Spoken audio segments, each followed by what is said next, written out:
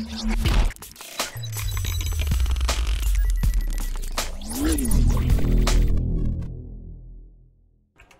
YouTube, I'm Jean, and welcome to Crypto Picks. Today I'm going to do my PTMG analysis on Civic. This coin was one of the most hyped and popular coins in August, with everyone being excited about their potential.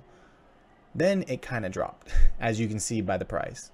Let's see if they still have that potential now. So what does PTMG stand for? It's the problems they solve, the project idea, the potential for generating revenue, the team, the marketing, the market cap, the short/long-term goals of the project, and then I'll wrap it all up with a summary. Civic is trying to solve the problem of hackers and personal information leaks. They want to prevent identity fraud, which in 2016 affected over 15.4 million adults in the US alone, with 1.1 billion identities stolen globally in 2016. Personal information was the most common form of data stolen, and they state that the service industry is the most affected by data breaches, accounting for 45% of the breaches, followed by finance and real estate. Also, there's a market for scanned passports and other documents such as your utility bill. So what's Civic's project idea? Civic is an identity management service that allows you to protect and authorize the use of your identity in real time.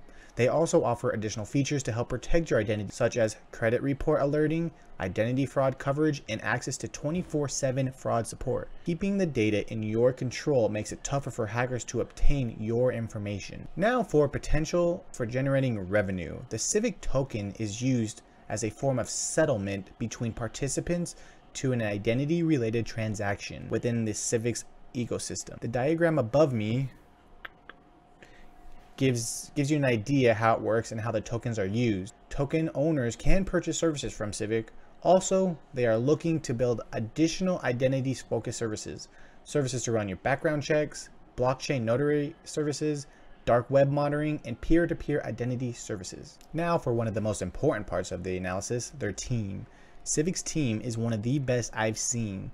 I actually had a super hard time researching them because they only have 2 on their website, and it's both of the co-founders. I had to look on LinkedIn to find the rest of their team, and it was actually fairly big. Since it was so big, I'm only going to post their stars and their superstars. So first we have Jonathan Smith. He is the CTO and co-founder. So this guy has some high profile positions at some huge companies.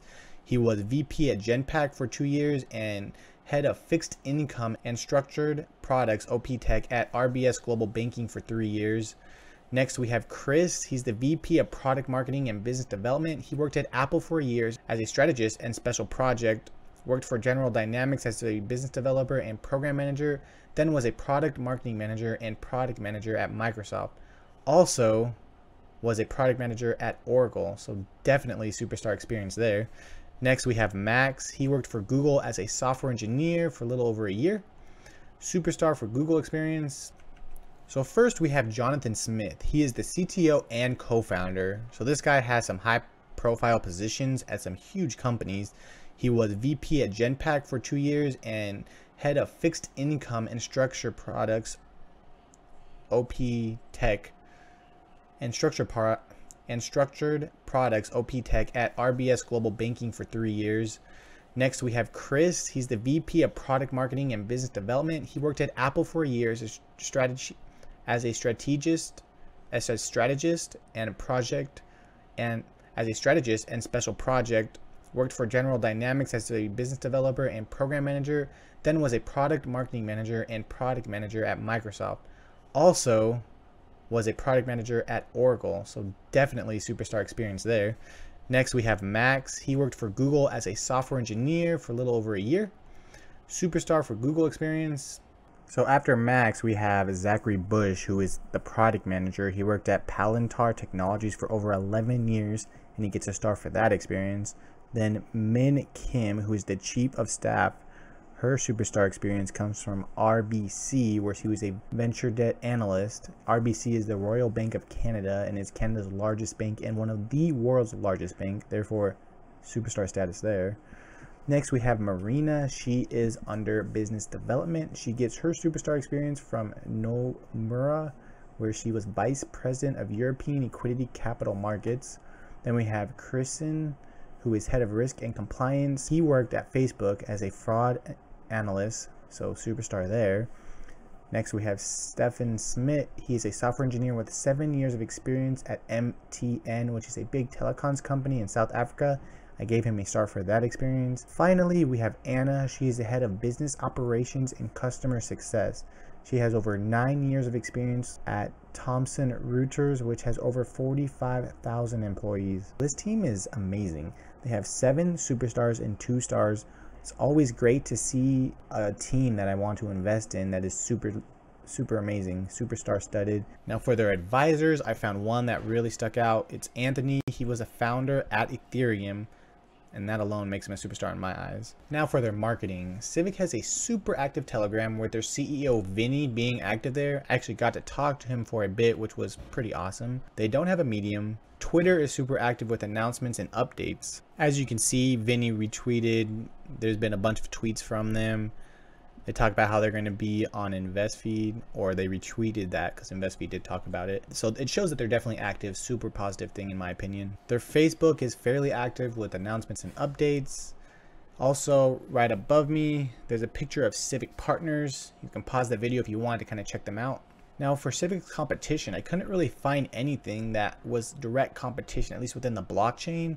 If I missed any, please let me know in the comments and I'll update it and pin it. To me though, their biggest hurdle is the government. They really need this adoption from them to be successful. But if/once they do jump on with the government, then Civic will go crazy. You better watch out and hopefully you'll be on board.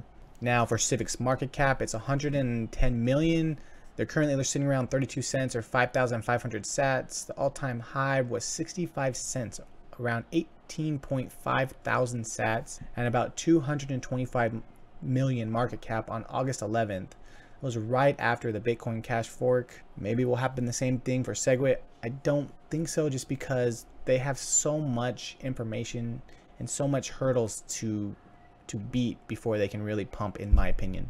They have 340 million circulating supply, 1 billion total supply. Their volume in the last 24 hours is 2 million. Their exchanges that they're on is super positive. They got Bittrex, Poloniex, KuCoin, and Cos. Definitely some great exchanges there. I love Bittrex, as I always say.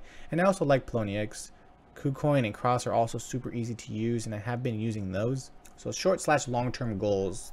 We'll start with Q4 2017. That's their alpha phase. Select providers will have the Civic platform ready for use. Partners can transact with the CVC token as a payment for verification services. They can validate identities in the exchange for the token, plugins for developer community, and rollout of Civic development program. Then in Q1 2018 is closed beta. Select identities can operate independently on the network. Civic expands app functionality to include KYC services, then reusable KYC in the marketplace. Then Q2 2018 is open beta. Open enrollment of identity providers allow any Civic vetted organization to begin attesting to the data. Partners can use fiat currency to interact on the marketplace, and then the marketplace SDK is publicly available. Then Q3 2018, full product release of the Civic marketplace. Marketplace is open to all participants. Then Q4 2018, they're going to open their Civic exchange. All participants can submit orders in Civic or CVC to USD on the open platform run by Civic. So as you can see, they have a fairly extensive roadmap. Shows that Civic has a direction and a clear goal to where they want to meet, at least within a year's time. This is something I always want to see if I'm going to invest heavily or even a little bit in a company. So Civic, as we all know, was/is a super promising coin for the future. Its price is ridiculously low right now for the potential that this coin has, but they have to hit some hurdles or jump some hurdles to actually hit that potential. Their team is exceptional. It's one of the best I've seen, and their roadmap is straightforward and it's super clear. They have no competition, at least yet. And like I said, just that government hurdle, which is a huge hurdle, but will be great if they do pass that. And it's pretty much essential for them to be successful.